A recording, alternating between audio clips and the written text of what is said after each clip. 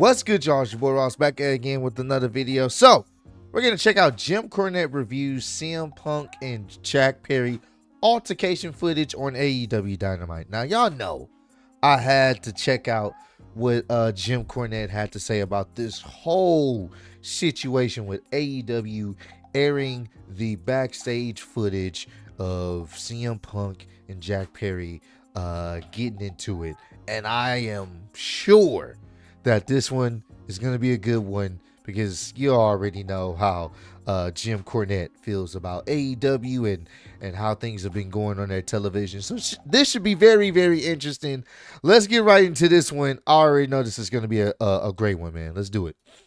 Well, and there was no audio whatsoever, and when the Buckaroos pitched to it, they couldn't narrate over it. I'm thinking there's some legal reason that they couldn't. So Punk doesn't sue them. That's but I mean, so maybe they couldn't. Maybe they couldn't transform it in any way, or it would be so. Because here's the thing: they've announced an incident took place that distracted them and caused them to lose. If we're just talking about an audience that watches this television program. If you're not following on Twitter, I know, and for our audience, that's hard. There are people out there, though, that don't even listen to us. Imagine that. But if you're just watching this TV show, not social media, whatever, they've announced backstage footage of an incident between Jack Perry and another individual. And then when the footage comes up, there's no audio and there's no narration. There's Jack coming back from his match. There is the other individual walking. None of that. You see Jack Perry, and it's in color. And there's 8 or 10 people in the immediate area. And here's one thing. The gorilla position in the Attitude Era was like a fucking 10 by 10 foot tent with a lunchroom table, a monitor, and 3 chairs, and a light on the desk. And if you had room to stand in the corner, if you weren't in the way, you could sneak in there. And generally on a raised platform with pipe and drape railings. So if somebody fucking stepped the wrong way, you might eat the fucking concrete. So if any kind of skirmish got triggered in that instance, somebody might fucking take a bump. But this is a goddamn building hallway. It's lit up. There's doorways and hallways and there's 8 or 10 people, standing around doing their things. There's some producers. There's goddamn some technical people, apparently not recognizable as wrestling folks. There's wrestlers. There's everybody, right? And you see Jack Perry walk back from, his match, and you see then Punk. If you know who you're looking for, then you can see him. He's got XXX on the back of his hoodie, but otherwise you don't really know who the fuck, because his back is to the security camera. And I think that's the point he's trying to expound upon, is the fact that if you didn't know what was going on, like you didn't keep up with it, with the situation that happened on social media. Granted, this happened like almost 8 months ago.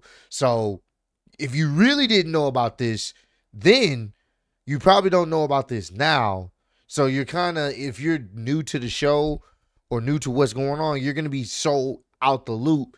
There's like no kind of real explanation. It's more of a if you know type of situation. And granted, a lot of people do, but I'm pretty sure there's going to be some that like, wait, what's really going on here? Like, why are they showing this segment with no audio? Like, what's happening? So it could be confusing for a new viewer or someone that doesn't really keep up with the social media side of wrestling, which if you don't keep up with the social media side of wrestling, you're actually in a good space. I'm going to just be honest with you, because I'm telling you, Twitter is a cesspool when it comes to wrestling takes, especially nowadays. And if you're studying them, instead of everything else going on in this picture where people are talking or standing around, then you notice that they speak to each other for however many seconds. This artwork is wild, by the way. Punk fucking shoves him, bam. and pushes him back a little bit, and then, goddamn, as we've heard happen, snatches him in a front face lock. Yep, pretty much. And then, as we've also heard, Samoa Joe was there. He was one of the people in the camera shot all along. He runs up. A couple things there that we heard from what you have to presume is the Jack Perry side of things that were kind of disproven. We heard that Punk tried to hit Jack Perry but missed. Yeah. Punk tried to get him in a headlock, but he couldn't get it, and Jack Perry escaped. No. Samoa Joe had to pull CM Punk away. No. It's the exact opposite of what happened. Chris Hero came around to help. Everyone was there. Punk did exactly what he said. All those stories about, oh, he can't really fight. He didn't do anything to Jack Perry. That was spin from day one about this whole thing. Yep. Well, and the fact that this was a fight, I think, was spin from day one. Because let's face it, Brian, of all the hundreds and thousands of locker room skirmishes, this, by the way, the first time a legitimate one's ever been caught on video. I'm not talking about a match that turns into a shoot or people quit cooperating, get mad or whatever. I'm talking about something in backstage or in a locker room. First time ever, because nobody had cameras. And nobody had phones. And nobody had all that bullshit. But of all of the thousands of them that have happened in pro wrestling over a period of time, there was less to this than there was to almost any of them, wasn't there? Yeah, this wasn't a fight. It really wasn't. It wasn't no brawl. It wasn't. It didn't even get to that point. That's why it's like, when it's all said and done, none of this needed to even be seen by the public eye. To be honest with you, like, none of this needed to be seen because it wasn't worthy of something being seen in a sense of, ooh, look what happened. It's just like, it's like a little skirmish. Like, I've seen more brutality from Draymond Green on an NBA basketball court, and these guys are out here trying to compete to win games and win championships. I've seen that.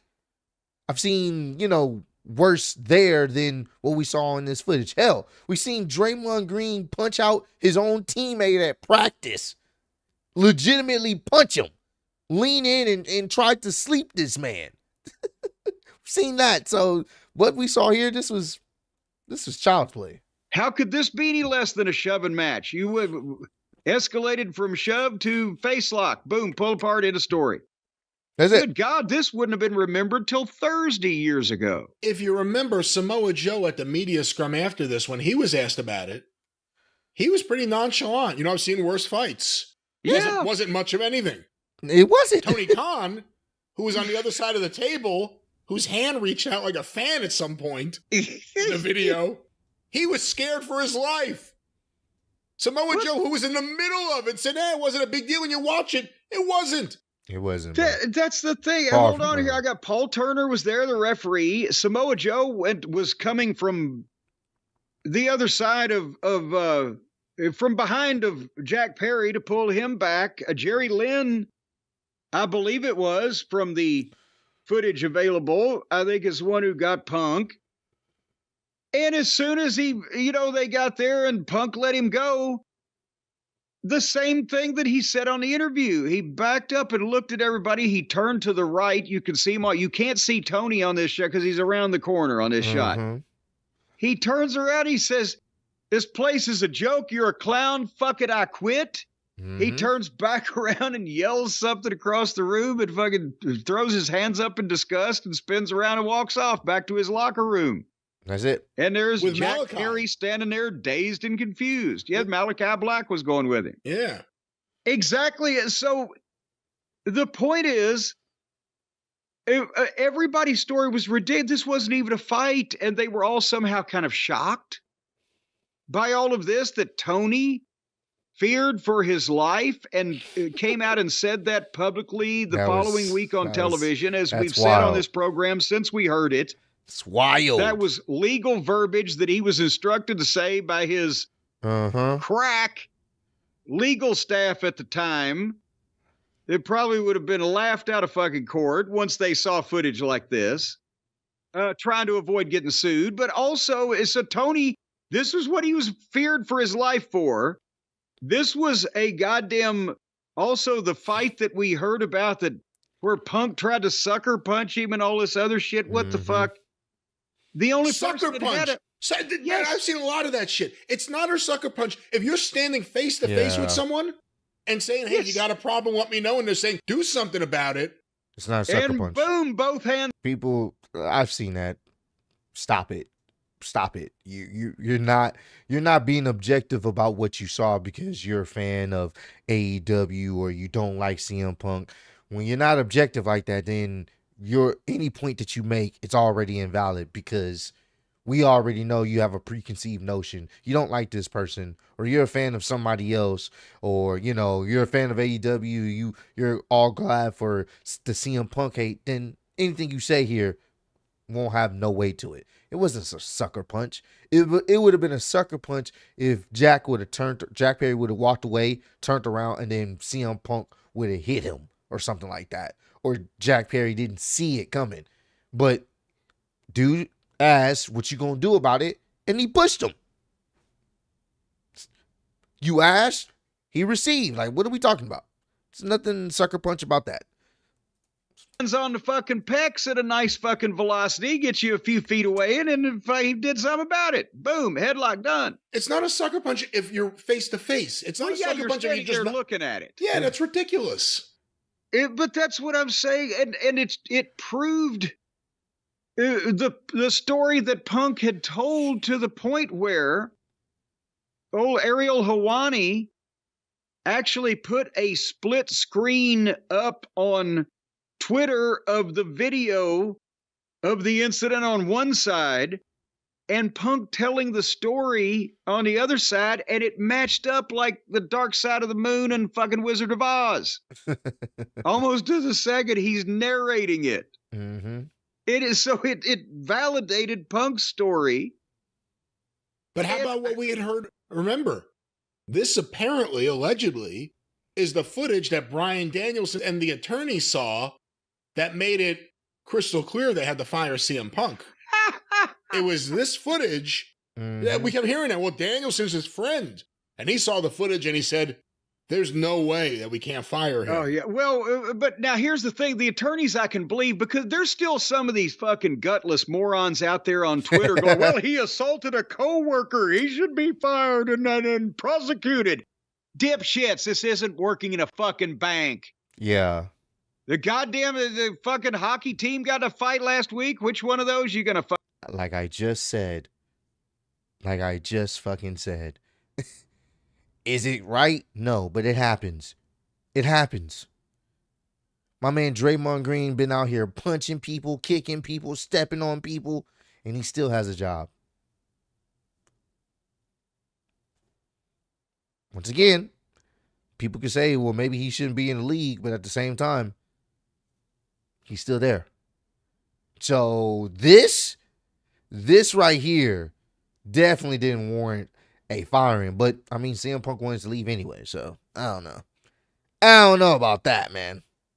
Fucking fire a prosecutor, whatever, you dipshits. Yeah. But this wasn't even a goddamn fight. Nope.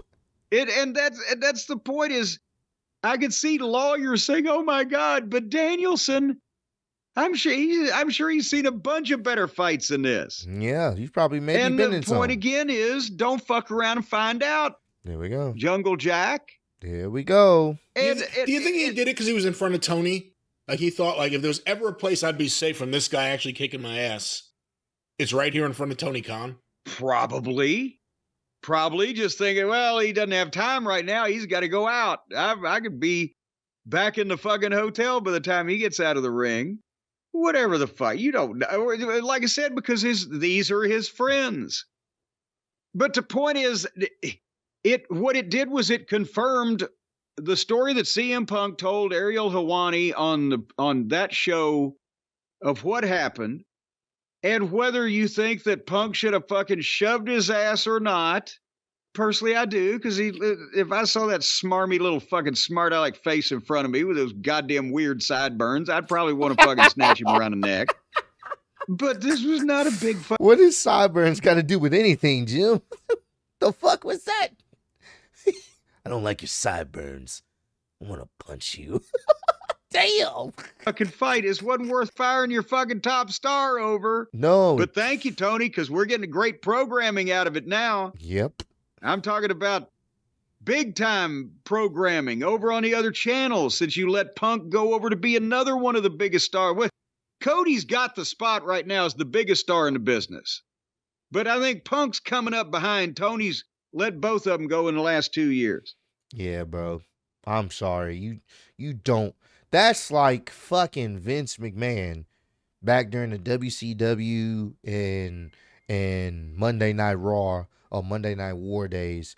That's like Vince McMahon saying, hey, you know what? Stone Cold,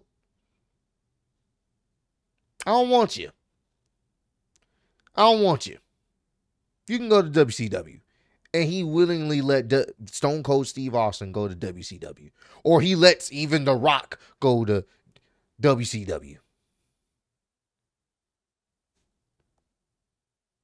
Even if it wouldn't have worked out, at that time, they were the hottest acts in wrestling.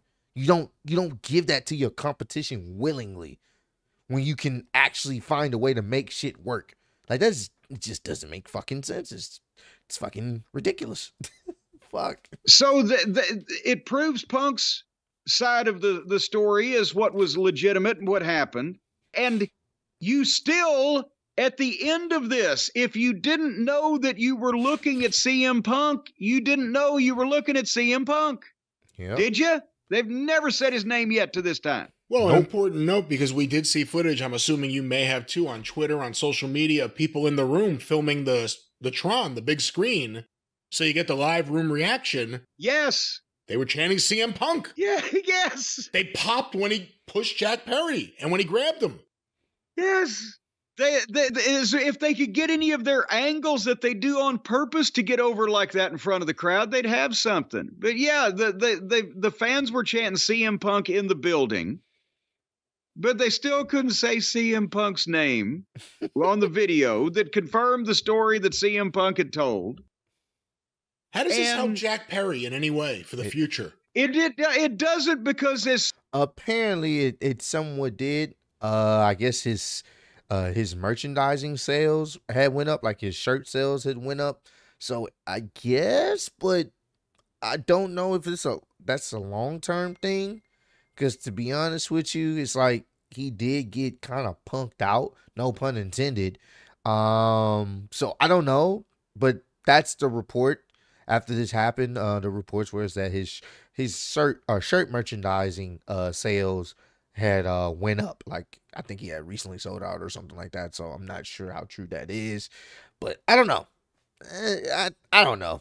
This is just stupid in my opinion. They threw away so much fucking money. As soon as they see Jack Perry, from any time that he comes back in front of a crowd, they're going to start chanting CM Punk. Aren't they? He's wrestling on a New Japan show in Chicago, I think, in the next week. Oh, boy. Whether it's New Japan, whether it's AEW, they're going to be chanting CM Punk. If they're chanting CM Punk at an AEW show now, when there's footage of CM Punk choking out Jack Perry playing on the Tron without even being identified, then what do you think they're going to be chanting when this little dipshit shows his face again? Go ahead. Did you see that? You talked about the footage that Ariel Helwani put up. AEW working overtime into the middle of the night, putting up copyright strikes or going after people. Oh, yes. Who put up the surveillance footage. Well, but now explain this to me, because yes, as soon as Ariel Helwani, he's a noted journalist. He got his copyright struck from old Aubrey Ed, Don Stevens, and got that video that I just talked about where he put it up split screen taken down. Mm-hmm. And everybody that tried to put the footage up, they've been copyright striking them. Mm-hmm. But did AEW copyright strike themselves, or did they somehow realize that they had royally fucked up after they got the reaction that they got on Twitter and on social media, where when they put the clip up on YouTube of the Buckaroos interview, which the Buckaroos came back after the clip and supposedly closed up with trying to sell their tag team match, the security camera footage wasn't in there. Did they copyright strike themselves out of trying to fix their dumb fuckery? I don't know, because, you brought up an interesting point earlier, because we don't know how it works in England, but they got this footage and they were able to air it, but no commentary, no running dialogue, nothing to change the footage in any way. It could be their legal department saying that, but they took it out of the video. That means on their own, they didn't put it there. But the strikes that people are getting, people are getting it pulled down from Jacksonville, Florida. So AEW is pulling down other people's videos for a different reason than they pulled down their own. Well, maybe it's the same reason. Maybe they realize, shit, we didn't want people to see this after all. But, well, then riddle me this, then. This is just they've got bad. What you're saying is AEW on their very own YouTube channel put up the Maddie and Nikki's interview without the security camera footage. Did they edit it, or do they pitch to footage that doesn't live there and then come back and refer to it? I was told that it edits right from them pitching the footage to the thing with FTR, which we'll talk about shortly. They probably they were pitching to the foot. They were talking about that. That was the whole setup, was talking about this footage. They probably. So how odd does that look for somebody watching it on YouTube, where they're talking about this footage was the whole reason they lost this match and this horrible distraction and all this shit with this individual? And then they go to an FTR interview? This was just a shit show. I don't care what nobody says. It wasn't worth the views that they got. It wasn't even, all right, it was better than the past couple of weeks, but that was a shit show. That was embarrassing. That was embarrassing to see for them, considering that they could be so much better. But I think Tony Khan got to step down and kind of let other people run the show with better, concise ideas that make sense to push their talent. Because whatever this is, if this is a sign of things to come, it's not looking good for AEW, bro. They can do so much better. Can you imagine going through all this and then you're going to use the footage and then you can't make any money with it? Maybe they can't because it's government footage. They can't monetize it on YouTube. Maybe that's it. Maybe that was a clue. They shouldn't have put it on TV. Maybe they shouldn't have. Maybe that was the clue. They already knew they couldn't monetize anything on this TV show. So this, and again, before we even get to FTR coming out right then to do the things that they did, people didn't like this. Even normally the people who like this kind of thing didn't like this kind of thing. Mm-hmm. Everybody started laughing at them and laughing at Tony, the Buckaroos, the concept of this. People laughing that what the fuck, the biggest star in your company works for the other guys, and you're trying to show footage of him and can't even say his name, and he's beating up your wrestlers. What the fuck? For all the different reasons, have we heard from Tony Khan on this matter since in the 12 hours or whatever since this has happened? We have not. I see someone here. I remember we talked to one of his tweets before. I don't remember which one. Gareth, WWE Gareth on Twitter. Yeah, I did see this. He WWE Gareth on Twitter got a shout out from the Jim Cornette. Obviously this particular clip, so I saw a lot of people talking about it on my timeline, so that's crazy. He got a shout out. He got a shout out from the Jim Cornette podcast. CCTV footage is classified as personal data under GDPR law in the United Kingdom. CM Punk could quite possibly do the funniest thing ever. What? I guess what would be the funniest thing ever? If it's personal data, if the footage of Punk in the fight is Punk's personal data, I think that means he could sue AEW for airing the footage. But everybody in the fucking video then would be their personal data.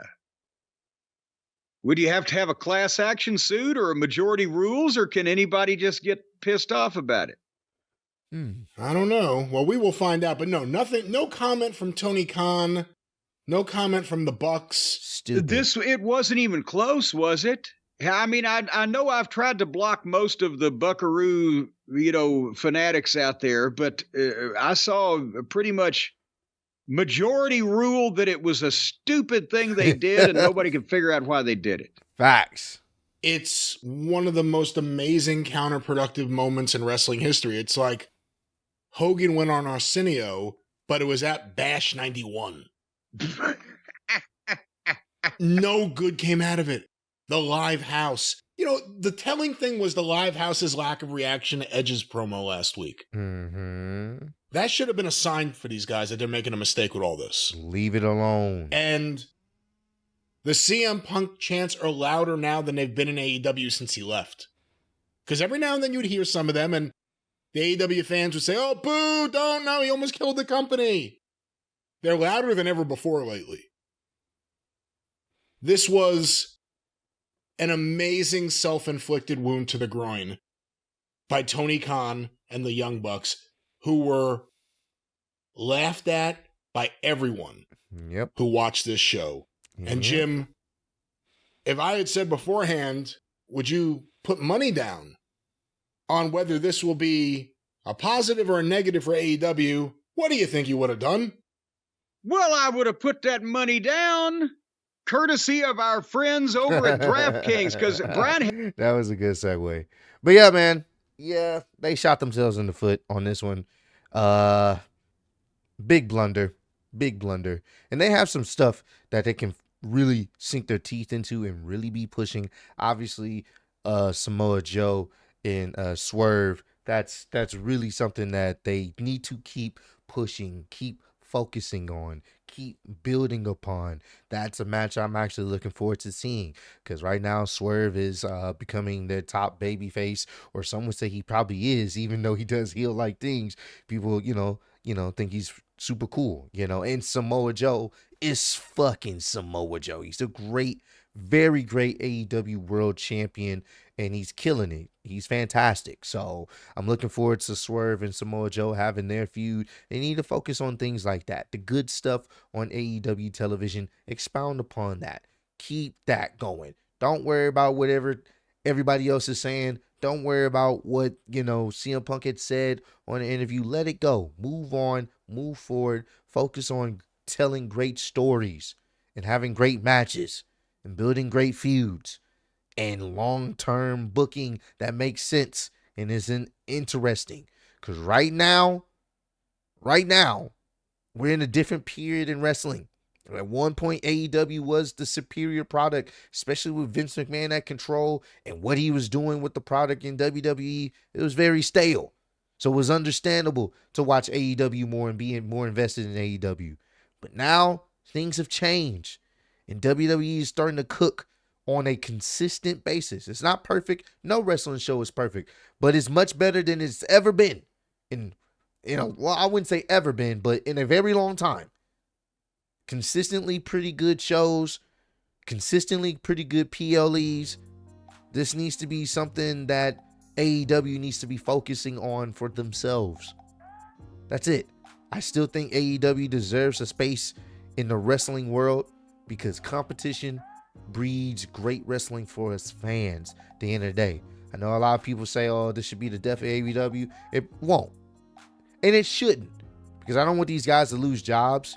So WWE is the only real major company in the United States? No. I want these guys to work. I want these guys to put on the best shows possible, best feuds possible. Because if AEW dies, we don't have Samoa Joe as a world champion. We don't have Swerve as the new, trying to be the next top guy in AEW and the momentum he's getting. We don't have some of these great matches and great potential feuds. We don't have them. So, yeah, comment down below. Let me know, man. How do y'all feel about Jim Cornette's assessment of this whole situation? Are you in agreement? Damn, I can't even talk. Are you in agreement with what Jim Cornette had to say about this whole situation, or do you disagree? You think he's being a little bit too harsh and too mean?